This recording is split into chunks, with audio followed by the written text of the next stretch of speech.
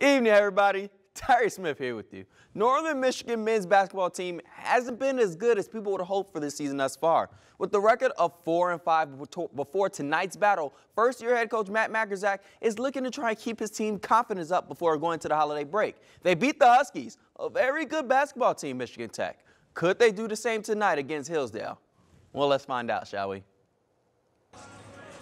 Northern Michigan hosting the Hillsdale Chargers. They're trying to get a little win streak going, the Wildcats. Late into the first, Dolapo Oleinka spins and gets the tough shot to go. Later, Oleinka, he doesn't just do it from the 2, he does it from the 3-point line as well. He's going to shoot, gets the 3 and the foul. He would miss that free throw, though. A few possessions later, Chargers trying to keep their lead, and Jack Gully, he's going to help with that as he gets a 3-pointer from the corner. In their very next possession for the Wildcats, Carson Wonders, he said, nah, we're trying to get back in this game with the long 2 to close the gap between them and Hillsdale. Wildcats on the comeback, and senior Sam Taylor definitely helps with that. He drains a 3 of his own. Into the second period we go. The Chargers took over. They're going to go ahead and get a floater through that Wildcats defense for 2. A few possessions later, their offense is running as smooth as butter. That's just come out the microwave. Hillsdale gets another nice layup. Wildcats lose at home to Hillsdale, 70-52 the final.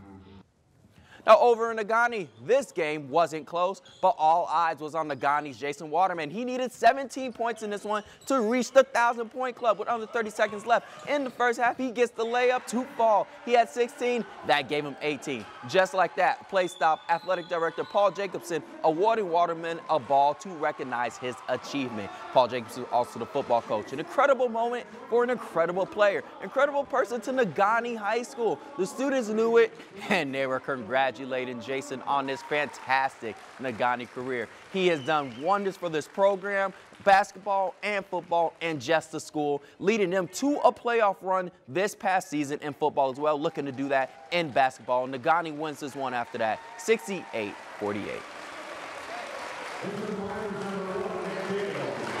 Now let's check out some scores around New P. Cardinado traveled to Powers to take on the Jets of North Central. This one came down to the wire, but it was the Jets that get the win, 46-41. And up in Copper Country, another close one as Calumet went to the neighboring Lake Lindenhubble, and they fall to the lake 62-60. We're going to move on to some more scores. Another game up in Copper Country. Houghton traveling across the river to Hancock, and the Bulldogs not able to keep up with the Gremlins as they fall 56-88.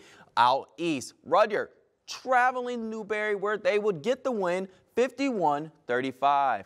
We have another one out east. Brimley went to Cedarville, and this one was probably the closest game of the night, going into double overtime.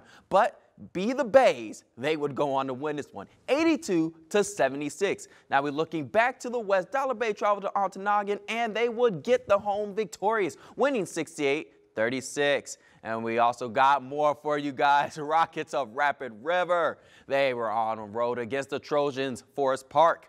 And it was another good game, with the Rockets getting the win 50-44. And yet again, another matchup for the boys tonight of Republic Michigami facing Mid-Peninsula, who would defend their home gym and win this one 48-40. Zach England had 21 points for Mid-Penn. Eli Lukala had 11 points for Republic.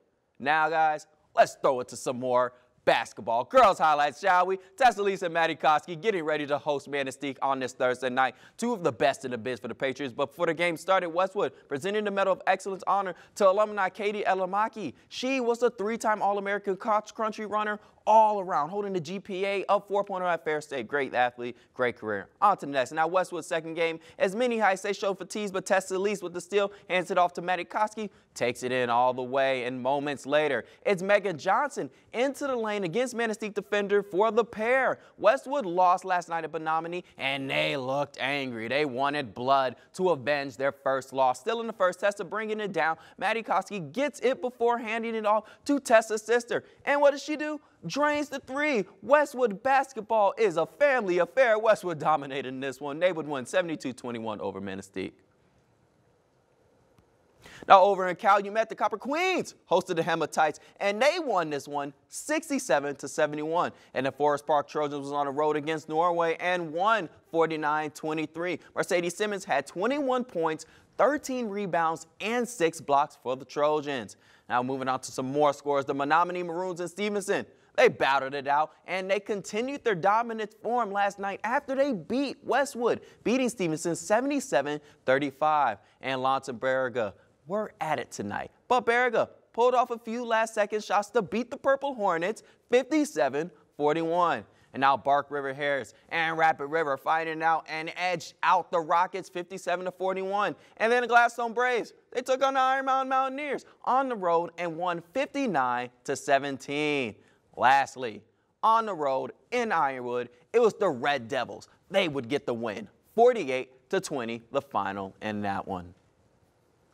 Now, from the court to the ice, Houghton visiting the Negaunee Miners. Gremlins on the offensive, and they strike early as Brandon Norco gets it in. And it was like this all night for Houghton. Gremlins are going to go on the offensive again later. The first and senior, Ty Harlan, gets the long one in the net. It seemed as if Negaunee didn't have an answer for the Gremlins offense. As later on, Houghton back in Miner territory, everybody ganging up, and eventually the Gremlins, they're going to get another goal. That's 3 already in the first period. But it wasn't over, as Gremlins using a lot of teamwork, and they're going to do what? Get it in again for another one. It's been wonders for this offense, Houghton, tonight. A few minutes left in the first. Gremlins flying down the ice. They take a shot, but goalie Ryan Kirkala said, "Not this time. I'm tired of it." They slowed Houghton down, but not for long. As the period winds down, and Gremlins, they're going to go ahead and get a shot off right as the buzzer stops. Period's done. 5 goals in the first. Houghton wins on the road, 8-0, the final. And finally, one last score on the ice tonight. The Marquette team traveled to Kingsford and take on the Braves, and they will be coming home the victors, winning 3-1 the final.